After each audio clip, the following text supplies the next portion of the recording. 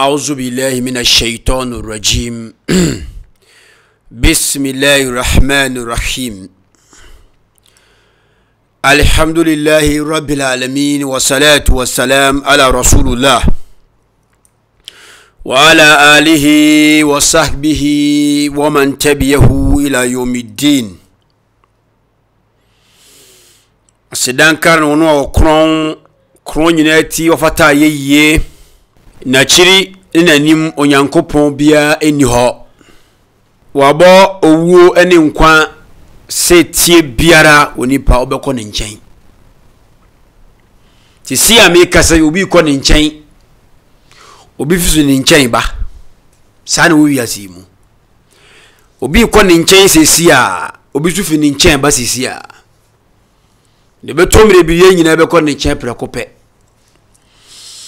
ene me brasunku bi ewo Manchester na wodi question bi aba ihia se ye beba ba mu ma ye nyina edi hu mfaso na mo ye nyina efa Quran chapter 4 verse 34 na ye ma me nom ne ye nua ba nom abre ewo sa Quran ayawi hu enam misinterpretation about the holy book. Obadi ka kire mseshon ye huna mani nzongo pa malam fo no bebili na ebuye nyi omu nyina de but bebili na ebuye according to this chapter na mama yenkan minua panyini no question na afei yemfa nchirimu emra awadesua yi mu was hello my brother Sean Nation, I am Emmanuel. I must confess that you are a religious genius person. Okay, Yankopon ena Yankopon ase. I come across your channel recently and you have really helped me a lot. You remove some of my doubt about religion. I said Yankopon. So please help me about this question. God of the Quran are the same as God of the Bible? Question. Then, why the Quran said we should beat our wife? Thank you very much from Manchester. Ima. I think we didn't know Quran Emmanuel Ababiu. Emma on me kasa ya na on send a question. What the Ababiu can Yankopon wa mayantiase hu ye mobo wa mayasumdue e wo se ye ne ye de kone yeso na ye hoto yen ayemi de se obisa question we biem na ye be kirechiri mu ama ntiase ayi adwuma na ene no enam se fo ebra be ka show nation hunti no mekono different style edi bebre aka ho se de be ya diana akoa no setene a ni mu anya ne ya because achia to wotre no wan hwi ya ni mu obenya mu yale se de be ya ni mu nya ne ya no obenya kwan alivu yie ntino e wo se ye bomodene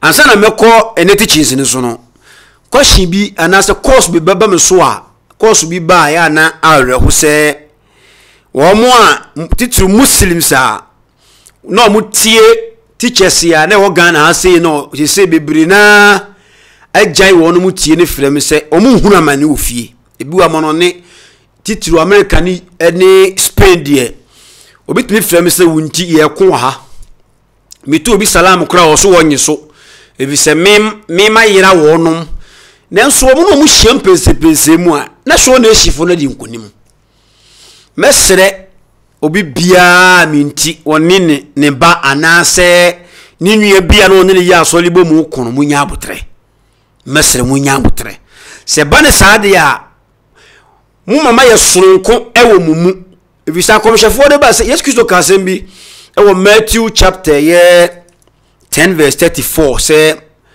mamu susu semede asumdue ne ba asate so manfa sumdwe ne momedi nkrante mbe papa mu na agya asore tia ne yere oba sore tia ne ba aso sore tia na se eni se wodi asam no betu dwa e mantokwa bebiri si asechira no the same thing amoye hwe se obi ekoye ne phone munti e wa akra obi koye ne phone na phone okoye no wodi mato ne phone screen de woye phone hu sem da so no so wonye phone no ma no asem na ehu mba ba ko wa America enei omo no ya asori nyina abuafu no omo ye muslim so sa denti na wotie mi we kire se de na me ka kire mo se de to akomhyefo no ebia na asi nei muntie mi ye o na mese obi bia minti wa hete se onfa ncheme na wo de fa nsem na me ka ne ye adwuma ene na ye the best na se ye nkire bo wiase mu idie ye nyina ye bedi ehumfaso inshallah ye ba asem no so Quran Quran God or Quran mu nyankopon any Bible mu nyankopon the same creator.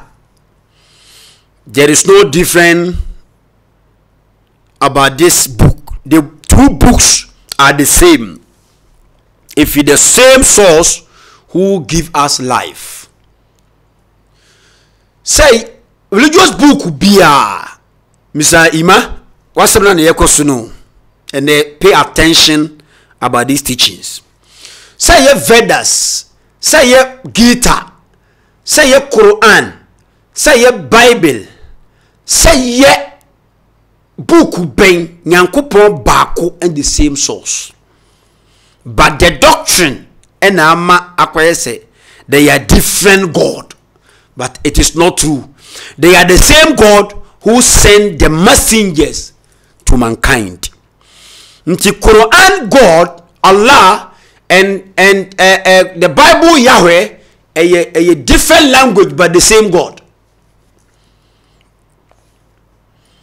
Malam biara obeka kire wo se Quran si yamu ya yinumu biya no o wadwini mu yare ye kasa ko kire se yale wo nakomam wagye ade bia enye no koradi atona adwini num na adi ni dem se wo ye hwan onye kase enchen annabi sallam se wo ye hwan onye kase enchen the Quran me be say ye video su be enan bi ba ye video yimla. If the husband does wrong, can his wife beat him? Brother Zidane is referring to the verse of the Quran of Surah Nisa, chapter 4, verse number 34, which says that Ar-Rijalu Qawwamun ala Nisa, that the man is the protector of the woman, is the Qawwam of the woman. And Allah has given him more strength than the other, and he supports her from his means. And the verse continues that the wife should be obedient and should guard herself, and when the husband is away, she should see to it that she protects herself. And if the wife is disloyal, then you warn her. After that, you should stop sharing bed with her. And as a last resort, you can beat her lightly. The Arabic word is daraba, meaning beat her lightly. So in the full context that you read of this Quran of Surah Nisa, chapter 4, verse number 34, it says that Ar-Rijalu Qawwamun ala Nisa, that the man is the protector of the woman. For Allah has given him more strength than the other, and he supports her from his means. And the wife is supposed to be loyal and should guard her chastity, and if the husband goes away, she should protect herself. If she is disloyal, then the husband should warn her. Later on, he should stop sharing bed with her. As a last resort, he can beat her lightly. Now here, the Arabic word daraba means beat lightly does not mean you can beat your wife black and blue. The Prophet said there are conditions that you cannot beat her on the face. You should beat her lightly. You should not beat in such a way. And the example the Prophet gave is like beating with a miswak. A miswak is a toothbrush. In English, I will say beating with a handkerchief. Where you mean you are playing in Zakir Nike? O kana samana Ghana fueja. There be where any party say wow. We never say me amiti here. Nti so ya de bia gu Islam mufia me hwe say oye bloni. Onkonye bloni oye India ni ane kalenti. Eni ko say kana sem there bi munya abotre. Munya abotre. For say Quran si e mo mane mo wo bono a. Ti say de ukura to blush. Ukura handkerchief bi nefa bono. It doesn't make sense. Obi eni ho ani buafu na obu obi obekura handkerchief. One said, omo nim the meaning of that verse. And into your dress, omo say e bronin ye. But what did he say? Dora bana e shon che say yammo man into o say bono na emum fa handkerchief ana to blush. Minya ababi o ima wenti na ubisa question we. Yes, I have video about Komla. And this is a very, very powerful term, and I hope we understand and listen to it very carefully because we don't want any misunderstanding. وَاللَّاتِي تَخَافُونَ نُشُوزَهُنَّ فَعِظُوهُنَّ وَاهْجُرُوهُنَّ فِي الْمَضَاجِعِ وَاضْرِبُوهُنَّ Allahu Akbar. Allah subhanahu wa ta'ala says, those whom you fear that they have now turned away or they have become unruly, they are misbehaving from your spouses, meaning from your wives, or they are evil, or they have some bad characteristics in them, you should employ the most effective method to resolve the matter and the problem. You may want to, for example, I see some are actually smiling at me, they are wondering what I'm about to say. Allahu Akbar.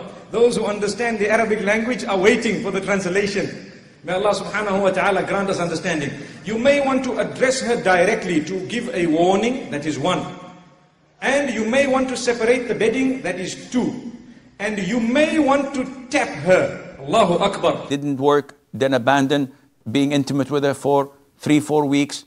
This doesn't work. Then the last and third and final resort is to beat them. So Allah doesn't say bring a baseball bat. And also say the same thing. Obono lightly. Yenke we so mla. We mo ebe hwe omo sua emlofo no ana se de mo fe ne kokko no. Omo babra anya no. Omo suba bi nya no. Yadan admonish them. Also they didn't come to omo fo. Yanko Next, refuse to share their bed. Se mutu omo fo na still oba no dia o ya na no koso ya. Wasi yadan. Wasi mom dabi nyabotre. Okay. One after the other. One after the other. They didn't care admonish them. Their best. Ha, it they told me or say I say one time home free woman pa ho. The first one is admonition. The second one is psychological treatment. I want the oban because one share bed ma obana. Every obana who say idea me enye enti obeja no wajai. So one guy am to so beat them. Or see beat them. Or see beat them. After admonish them. It they told me or say I say one time home free woman pa ho.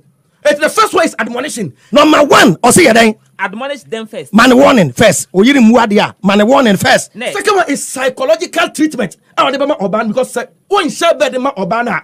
Every obana who say idea me enye enti obeja no wajai. So next, refuse to share their beds. Men na hadith le say men na say obenwa than we need say ban. Men na number one, o say no anu nche da anya den tunefo. Number two, one na biom no tonga. Number three, the one day ameto aso. Beat them. Or see beat them. Number three, beat them. Beat them. So one day ameto aso. Beat them. Or see beat them. Number three, beat them. Beat them. Abraham say, and tell them no. Abraham say, Islam say yambo ma, yambo ya ibenom. when the church Abraham on take Quran nasi nti wo hwe wo ma prepare mo videos ni nyina no a wo mu nyire kire se bono ni me wo buna bono lightly if say lightly no Quran translation bi amede be ba no emu na wo na menua ababio no obi a wo tie me sa teachers ni nyina ye wrong omunim ni omuka na ema bre many years about this chapter Quran chapter 4 verse 34 God is too wise mimpo de me so ye wise for nyina ni ti no ontumi nkase bo yere na change wo ba no na bi tiasma me kan yi pa enti Quran translations ni bi ba ye wia yaba shona shi ye translation na fe ye din chiremu no aba misayima ebi be wie no na o doubt no nyina na yira se obi wa koma mu na wohu no kora ne dia obi okura Quran biara sa nchiremu we ne wo mu no sa translation no tugu a wrong translation so ya Arabi ni mpon wo kira se ya onim ni kasa no is the Quran no a beyond than Arab people. The Quran is a philosophical book of Arabic language. Inti kasa bi wako wa mono man suo mu ntimi nkenkan Quran no. Forget about Arabic yawoye. If nyakopo yi Quran Arabic mubin Arabic tete kasa rimu enya wo normal language no mkeka no ne nyakopo yi Quran ni wom. Ti do open wa na doma dom no wa chechirimu. Yanko translations ni bi. Ni emfa bi mra. Quran chapter 4 chapter 34 434 where we chira say minim dini we say men are the protectors and maintenance of women. Ar-rijalun qawwamuna 'ala an-nisaa الرجال قوامون على النساء بما فضل الله بعضهم على بعض انتي قوامون وين protectors correct maintenance of women. Allah has given some of them advantage over others, and because of they spend out their wealthy okame manu yi o majapade tan wo chiri mu ba. The good woman, the good women are obedient, guiding what Allah will have be guided, as those whom disobey. Until a man who is disobedient, you know, I demolish them. I demolish them, and I say 2-1-4. Abandon them in their bed. And no one strike them or beat them. You want to beat them and a share.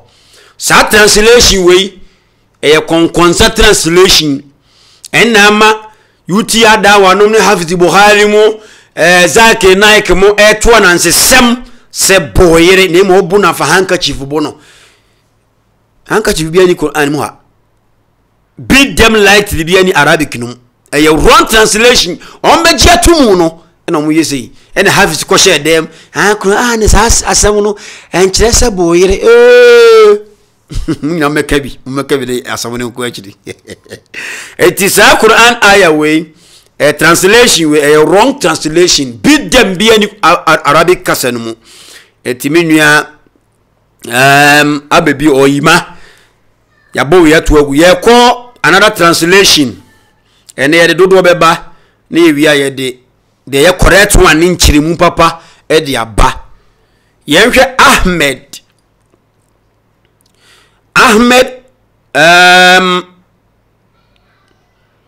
ye feno Ahmed Razakan o ye Indian kan ne cheso ye Indian ono so no chirimu 34 of chapter 4 of Quran.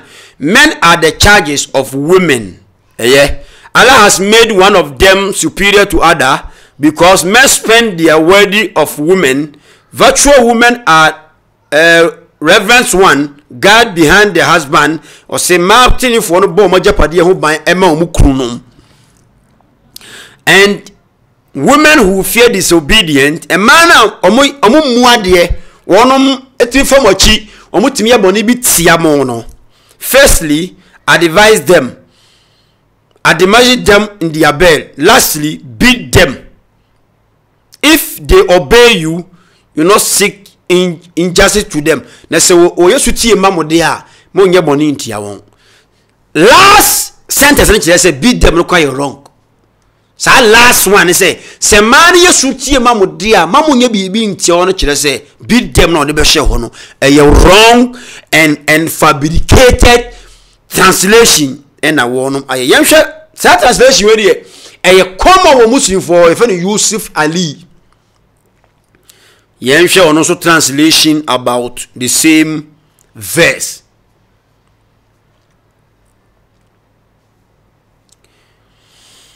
Was say men are protected of maintenance of women, the same thing, and they come by through those women who part you fear the dissolity. When man amuso say woman de asomu ye basa basa no, demolish them first. Next, refuse to share their beds. Lastly, beat them lightly. Into way, sa Yusuf Ali the man Zach na can say beat them lightly. Say they would they took be a ukrasa de way. And a handkerchief not a bono we no ye brono. And it's a beat them when you feel. Until Yusuf Ali said beat them bono nemo bona bono lightly. A wrong translation and omodiaba. You share we see a common translation ye feno Sahih International. A woman for phone so pa ye. Ye de no ba wi ana e dos lesa e be waste your time. Men are the charges sa translator we according to research say we oba o ye yini American you Christo ni import o chire Quran na se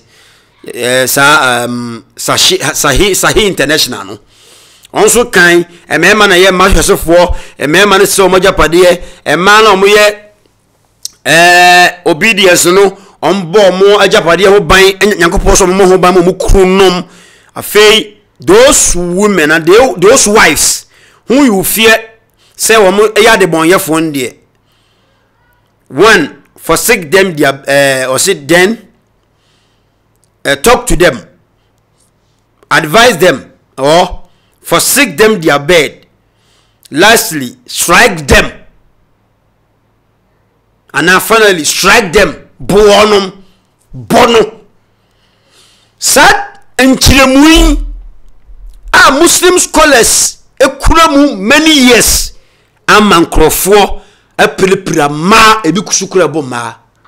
Uko nkurasi ne Arab countries ni bia sesi bo omo bo mo yire no time kura. How can God Almighty tell you to beat your wife? Wa bra Allah kan Quran mu very clearly say aware eka ne nsankyere ne a ekire se oho no awade ka ho. How can God the Almighty, the creator of the universe, can tell you say beat your wife? So yam from so. No. That translators nyina edwo how kase abetu Islam so. And it's so called scholars here yenya. Nti menyo ima I hope say Quran yi bi wo fon so. E na okenkan ye na wo say open chiremu. Now ye be koso na ehie nchiremu no ye wi a ya Quran num pa a kire nkrofo se di na Quran ni pa kire se wo yire ebi ofo wachi ebi ohu atantane bi wo how di na wo se wo ye no Quran be kire beautiful. John Nation translation Quran chapter 4 verse ye 34 any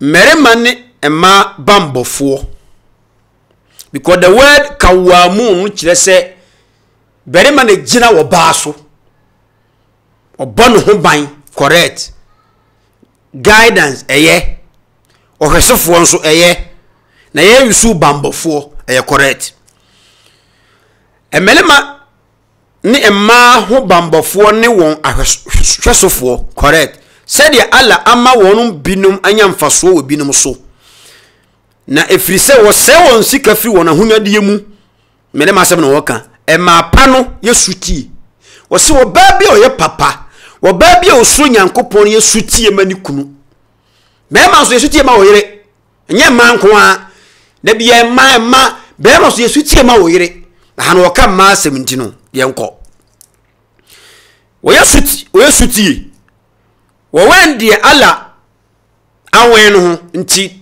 de nyankopon so ommo no ba e ona dagyamu no wo bo ho bayi wo mfa nkyekye nkrofo ni kurunkuana eye no dia ano se wa usuro no kura a wonie na semani bi usuro sase woni no kura mawo usuro ase woni no kura we show no translation am kin kan no usuro se woni no kura tu wonfo je di kan tu no fo na waja won empaso eda eni wonum nkoda mpaso eni etu ebi so bible ho a se wo gye no ho won mpaso a etokwasi aso wo haw na se wo fere nyankopon na wo bunu kunu a obebe ni kunu die twato momma wonko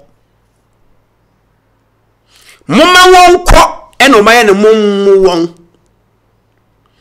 na die tire yenya translator we say translation say momma wonko the word wadribuhun ana say wadribuhun momma wonko na se wo yesutie a wonhwe kwan a mofa so atia won aden na ala kan se so ba ni yesutie a mutia yo we na kire se wo mo kire musa mommu wo mo no nyina ye ntro se wo bo yi na pa wo yire ni asutie bai wo bo yi na be na sa asoro mo ye mfa brontia nipa. You can punish your wife o nampa no so a wa punish no because amikuna de na wo yem sa ye punishment. Lastly se wo bonwa it doesn't make sense sa ala be kan se wo yesutie a menye bibi ntia no we kire se momma wonko ebise nyankopon ni se woni pa no wo abusua na onko no mane ntukwan no onimi se wo ko na abusua wo abusua ne be kasa se wo yesuti a menye bibi ntia no na momma won mo no munya ne fa hene mesre musa ye translation we no yenye full Quran translation dabi but we na my translation kakra ene mi quote mesramo we me ne pamphlets ye kan say kora me no ayikitu bi na me de me ho ato ha na me de translation ato no ya share mo me share we the word mumu wono no enye translation papa eye foolish translation people aye to tarnish the image of the Quran. Mutia so me kan ye pa nti we Arabic na ala yusu ye wadribuhunna enkyere se mommo won ekire se momma won tukwan momma won no monko momma won ko okohere ala nim se wo ko na busuafo because wo abusua na bono de how can go say bono dora bakoro animu enkyere bono de na have muslim teachers timinya ababio we kwasa mi nko kora awso ka wote ase but afeni ebe wura nsem na nkasa mu ansana me wura Quran ni ayesi bi aba no the word daraba a Arabic language daraba a mean of beating emra Quran ni nyamaye no Arabu fo ne de omu se daraba kire buobi bono ba Quran ba ye say keep I change the meaning of daraba said omu dwene no minia o kan book ye de shompo akwa akotum wa fane ba mi am tik kasase no me kase da ben wo fa ne ba de won tika na obi fa ne ba ye bo no if say me bani babu ma fa me ba me bo ma fa no me ba e wo school na wo pon a me ko fa me ba se kasi ya fa obi afa ne ba kasa mu no do tika sa se pa no oni me say wo ka sexual intercourse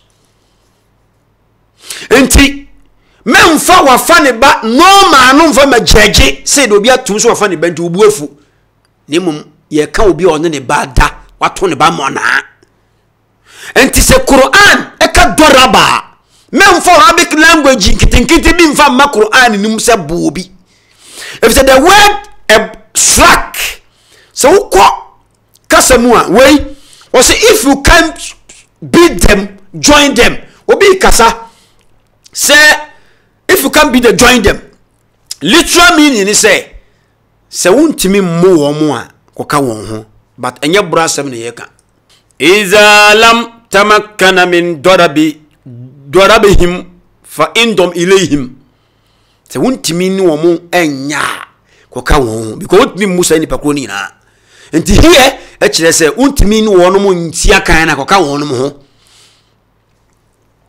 so wo yesu a se arabi ni ka kire wo se the teachers are on strike HF1 no eco striker alimuallimina fi idrabin the same word alimuallimina fi idrabin but untimi ka se HF1 no aburu wo mo ho enam se yusu dora banti HF1 no aburu wo no mo ho no wonum agya djuma de no agya djuma but the same doraba was used here doraba nawmun ala azanihim ala galaba naum as sleep beating on his ear.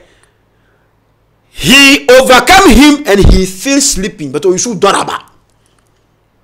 Enti say kase doraba no necessarily say wo bu obi. No. Now afei Quran ne be kasa muntie. So obi di hadith bi ba ne twa Quran ma me say hadith no fatu da bola na ase na monkotu mu. Doraba apie Quran mu bebre kwa bebre o chese bu obi na dem won say menua ima Quran ayes yam kinkan ya mode ebro boyere ahye ho no mbeka Quran ayes 1 2 3 4 5 6 chapters na kinkan emu verses uko the same Quran na mode ebro ahye chapter 34 verse 434 no a omo mfa bro nhye yam kinkan adinta so mo yesa number 1 mode munjie Quran chapter 3 Surah Al-Imran verse 156 Odeti hwe wonom so mo de ebro be hye ho a nenso duru e ma ho no de bra ko hye ho are you okay translator at the end how Odeti chapter 3 verse 156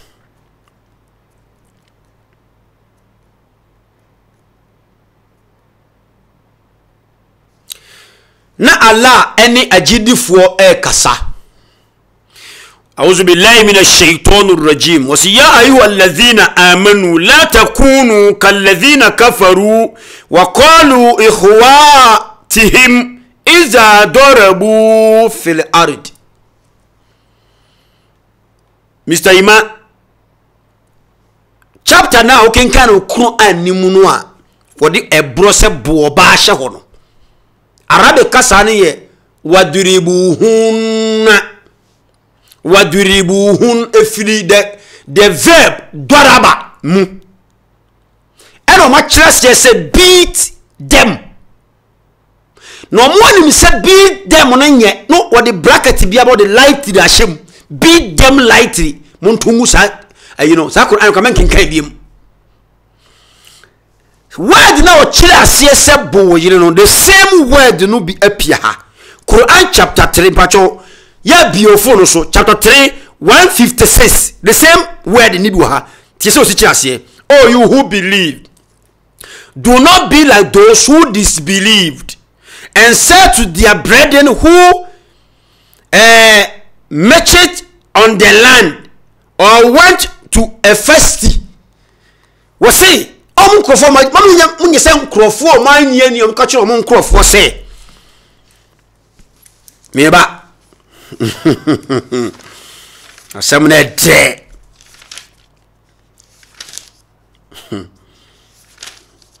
oso nkrofo ma jedi mam nge se nkrofo a wo ti aye no ka kire won mu nuanom bra a wo tu kwan wa asase ni mu wote ana wo kokon won se emra wo tu kwan wa asase ni mu no arabe kasa ne ye wo se ikhwatihim iza darabu adentro mo di jeni asha emra mo tu kwan no doraba here e kire jeni wo mo ko darabu wo de sha wo se jeni na so ko chapter 4 34 wo de sha wo se buoba no on say mo na nipa confuse Muslim teachers and Christian scholars wo chere Quran ya se wudru wadribuhunna o se buoba no the same Quran ni mu no wo chere se iza wadrabu fir'al journey to the land adenti wo ya ha journey to the land ne de bedie ni se muntu kwan wa asase ni mu na koye ma ne de se mo ma no na wonye ne se e ma ni ntu kwan ko Mr. Iman wati asem na se wadrabu fil ard muntu kwan wa asase ni mu wonu muntu kwan wa doraba hit me journey to the land na se nyakopon sese wo yiri hawa waduribu hunna mumma wonu mun kwa adna wodi brasha ho the same word ena nyakopon usuru Quran nim the same word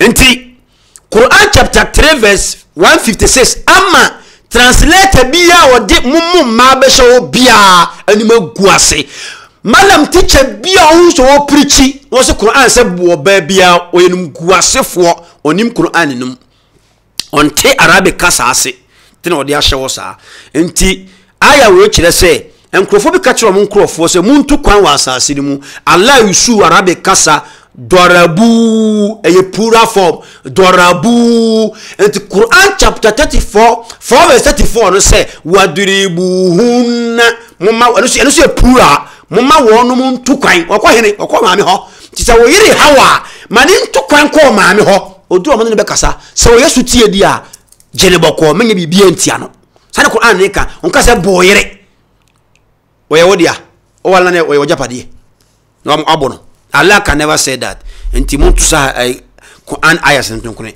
yese ko chapter 4 no mu a chapter 4 verse 34 mu ka se boyere enam ka sa doraba intino the same chapter ni mu no Quran chapter 4 verse 94 yenti asem yo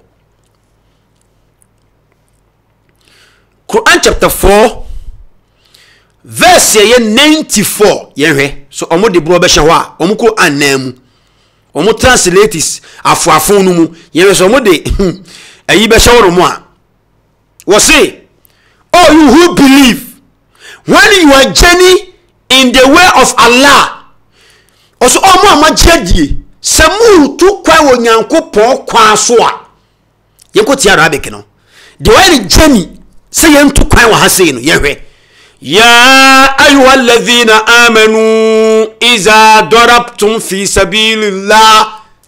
What is wrong with these people who translate the Quran?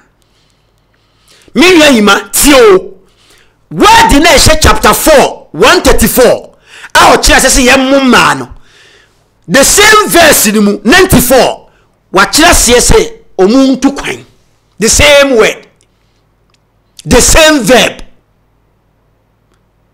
Allah say ya ayyuhallazina amanu o mu amajedi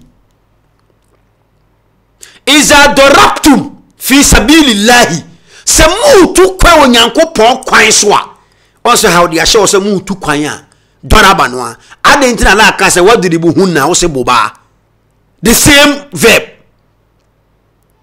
it won't say enchire mu no ayɛ aba sɛ so oba ne hawa Nyankopɔn say wadribuhunna mumma won tu kwan ɛna correct ɛna the Quran ne kɔ because mu translation na ɛnya no apart from Quran chapter 4 verse 34 no baabi adora ba hye bia mo mfa ɛboro nhyɛ hɔ ti sɛ man ho nko a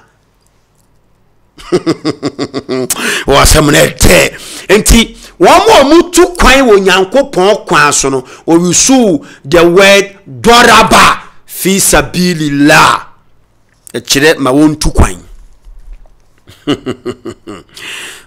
chapter 4 ha mpacho mo tie mi chapter 4 ha babia 34 yammo man na ɛyɛ translating tantantan no anya no korɛ ɛkyerɛ sɛ the correct translating ni say ma wɔn mo nkɔ let them go so oba ne hawa mane nkɔ nye dua na ɛde ne ba wiase wɔ abusua ti mane nkɔ yɛ ti mane ntu kɔkɔ na abusua fo hawa no mo omo no de ebura hye ho no mo se eburo ne nyanti omo se bono lightly bay ebo your lightly boom se fa handkerchief bono wana ne buofu a obu o de handkerchief be bono mo ma ye bre mi bla ba ko comment was say ya calm down there be sometimes you be calm down sometimes you go high say na conscious no mo tie e bo so ponche won tie wonya wa man nko do no nkata no so nti chapter 4 ho no mo amenya mfi ho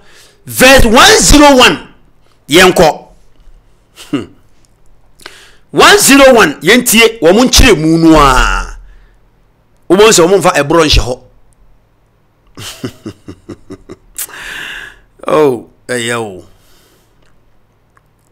tie was say when you are traveling what the akwantuo na abesha ho when you are traveling in the land there is no blame on you for shatter the prayers ahari Yakobo ka kire muslim fo se semu tu kwan wa asase ni mu a boni bia na mo so se asori ye na moye no mbe twa asori ye no so se bia na wo ye no nsia asori no a eye dodo no ye no tupe wa wie ebia no mienu asori ye no twa so ye no tu because o wa kwantuo mu nti boni bia na wo so se obeya asori no short now Arabic ala yusu ye ne se wa iza darabtum fil ardi falaysa alaykum semu tu kwan wa asase ni mu a boni bia na mo so se mo be ya asore no short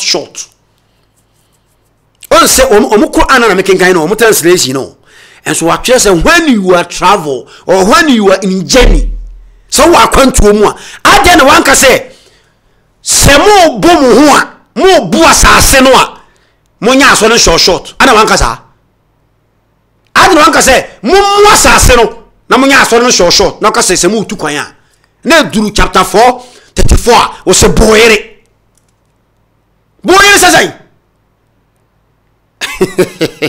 even 94 no kura no what you say oh you believe when you are journey and one can say oh who you believe when you are beating and one says when you are beating because the same dorabu na la yusu ye dorabu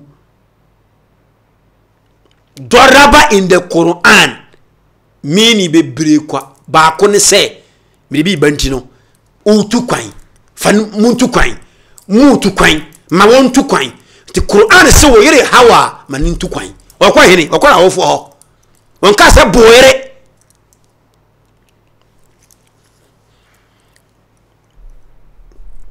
Quran chapter 8 verse 30 Surah to Anfal Allah kan sembi wo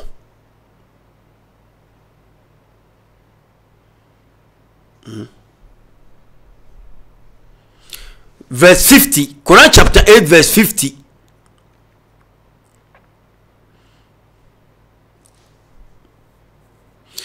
Munti asem we aha saying so if only you could see as the angels take away those who disbelieve, striking their faces and their back taste the agony of burning. We are much less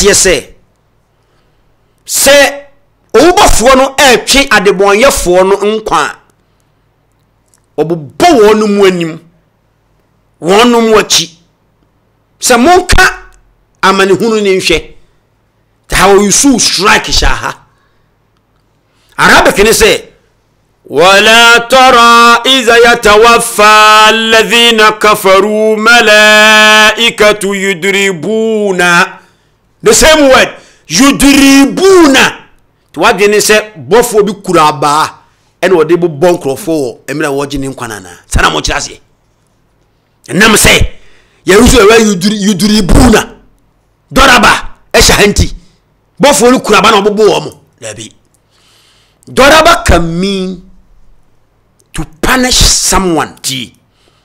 Punishment doesn't mean say obi literally. Tisa wabano wahaw. Sede biya unya wahaw nti punish no manenko a punishment. Wonka se bono.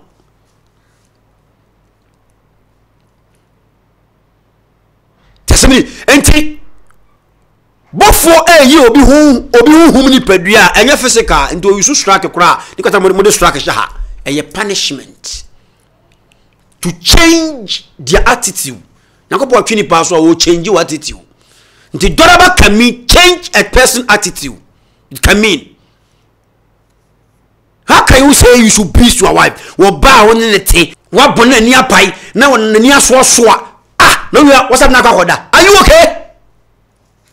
Tinyankopon manipa nyansa kasa so oba ne ha wona se waye bibia na wo so wontia mane nko mama wonu muntu kwan e se okoje ni fi nipa ho nka se boyere me se doraba abu Quran ni mumma ba bia ne wo kire se boyere me na ba bia ne wo kire se boyere omumfa sa aya bimla se bu obi wo Quran ni mumra. Quran chapter 14, Surah Efreno, Ibrahim 24. Muna munti asembi wa Ibrahim 24. Meso omodi eburo be shawa. Manfa buro ansha wodi ene o se Quran mu ye translation fufulo. Otumfo Nyankopon ene adasama be kasa. Ene wo se Bismillahirrahmanirrahim. Alam tara kayfa daraba. He unde yana amane yemiya. Wempo de ala yusu verb no ankasa verb no. Wose alam enti wuri. Tara daraba Allah masalan kalimatin tayyibatin kasajarata tayyibatin asaluha. Do you not see how Allah present a parable? Ahano dora Mr. Ima ahaseno dora bana shano wayano parable ebe an example or illustration. How can you say wadribu huna kiasa boobano wana kachira osa wa bra the same Quran na wo kiase no dora bano why say ebe ampaso so ebe example Nyankopon de dua papa example de amasuban papa. Quran en kaso bia mo na yere munya sanse hunna mu cheche nzongo hono munyai na mu gukomsheni Muhammad wani mu ase ya kofa hadisi fun bia ba komsheni se boyere mempra no ko ntwen kata bia mo na yere hadisi ni mo ntonchene enye hadisi papa.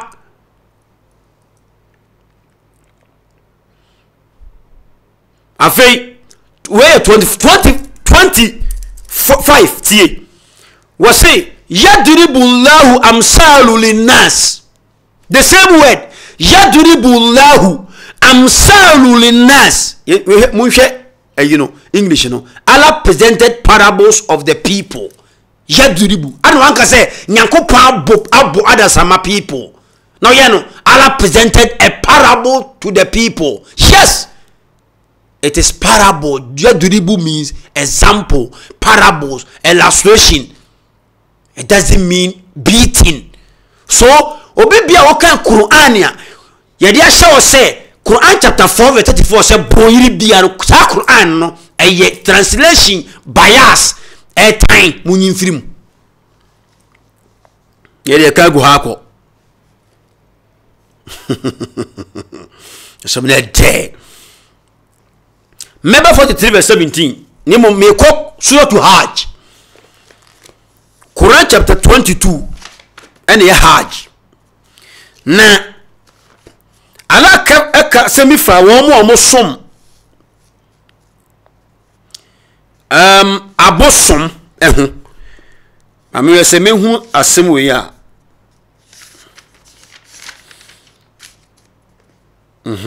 yes, chapter 70 22 verse 73 bacho muntie tamle malam fo amure na hyede mo mutie mi o o mutie mi o na so mo hyede mo ewo mo se de pane wo mo no munkafra sana nyankopɔ ye na de wo mu no opagya no o se kamasam mane nyam wanwa ewo tronum na meka kai mu o memfa hwe foforo bi amayo Quran chapter 22 verse 74 or 73 Allah can say biti wa say a'udhu billahi minash shaitanir rajim ya ayyuhan nasu daraba masala fastami'u la oh nyankopon ne adasama kasa wa say oh adasama mfatuhu bi na odi a kire mu na munti adena translator no daraba ne sha say no we ko ya duriba masalu fastami'u la anat fastami'u lahu ya yamfatuhu bi di kire mu ana wanka say oh adasama me bomu a kire mu ba cho mumye mu Quran so de branch ho e branch ho what the example na show because Allah so be example bi di a kire yentie but o yusu kasa daraba na wo de bu oba no daraba na wo de bu oyere no je de hamu o translation ni nyina ahanyom de example journey travel example illustration e do 34 kwa 434 was a boyere ya ayyuhan nasu duriba mathalu fastami'u la innal ladzina tad'una min dunillahi lan yakhluquna dhubaba. Allah say oh Allah sama ya yamfatu bi chiramu na muntie enkrofo a mukoti ala frɛ won no mo wansena mpoda je me pe ha say duriba mathalan fastami'ula eyebe enye obu yankopon abomo enase ye wisu dora banti.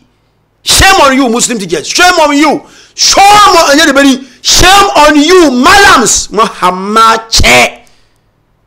mahamache adi o musade hamaya awal dodo ma be enkyerechire no awal dodo na nyankopon dia ba manti ase a mo wale fun me hama ma be ho enkyerechire nti brother here doesn't mean you should beat somebody. No. It's wrong. It's wrong. Yanko Quran chapter 43 verse 17. Uda muntia simbio. Seburo bishawa. Wasi me kafi 17 no ana 16 wasi ammi takhazu mimma yakhluqu binatin wa asfakum wasi iza bushira ahaduhuma bima daraba rahman mathalan munti as Allah say you should daraba ni bi wahaya وسي وإذا بشر أحدهم بما ضرب للرحمن مثلا أسجن زي nanso waka asem de kire won mu ba ko te sene wagiama odonfo nyankopon ne nseso ne nanim aye bri e wa reho ahini no won say enseso no osu the word doraba because example e kire enseso osu doraba enche se ye bu nyankopon rahman no 43 hono mu no 43 hono na verse ya 57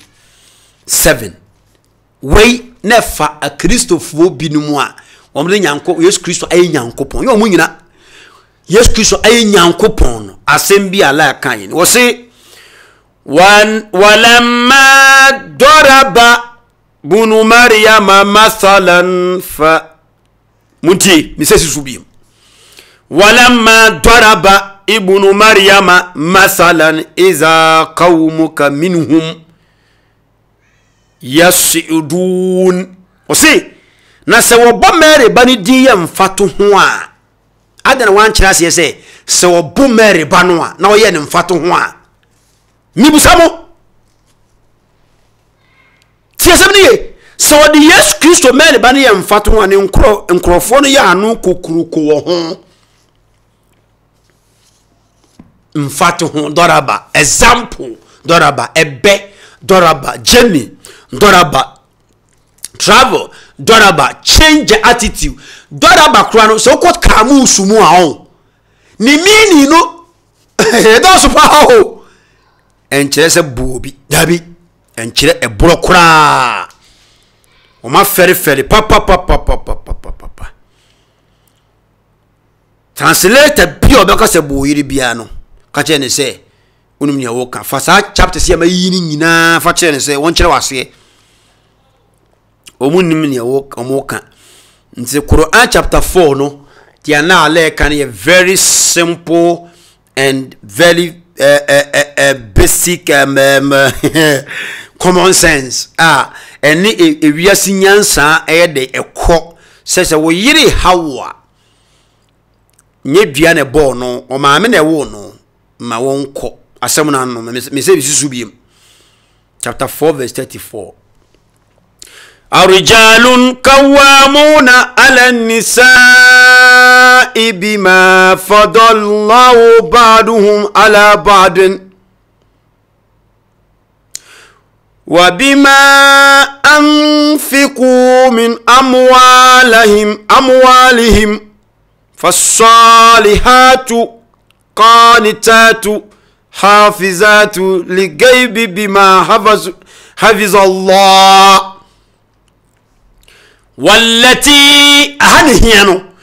والتي تخافون نشوزهن فإذوهن وجزوهن في مضاجع واضربوهن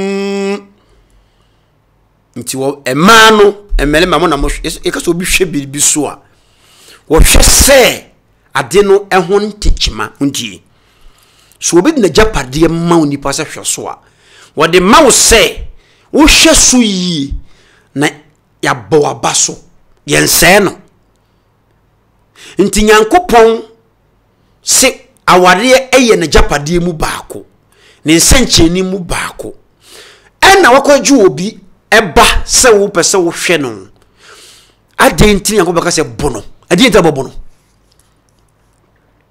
da bi hwe no suyi enti kawamu yanko je se emo oba no kawamu na dikan no e je se hwe no amu oba no kra adenti na wo da se bono nti ema ye mere maso hwesofo mema ye maso hwesofo nyankopon aye binum adom che binum ema omu ye suti no wobo mu nsuma ye mu ba nyankopon abo ho ban no na wo mo amusuro se aso mo de hawo bu brem mani bu ho mo ha adwene wo mo de hawo brem 1 to no 4 de to sumienu ene ne nhyiam wo mpa so de to so atwato okura no ma wo mo nko waduribu hunna nti obi obatwe se bunu bia no sama la nkro no yale wo na komom Mummano Quran ne yensuo no na onya ne nantu na honto no Quran no ayaresa obi bia odi nsem hunati ono wane huhu ni padua no onom Quran na obegya na nantu agu